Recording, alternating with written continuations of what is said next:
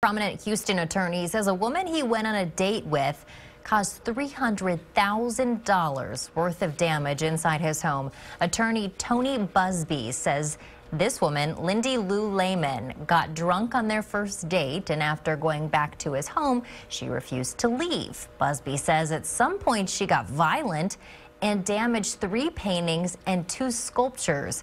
He says one of those paintings was an Andy Warhol original. Busby represented former Governor Rick Perry after his criminal indictments in 2014. The Texas Court of Criminal Appeals dismissed the case last year.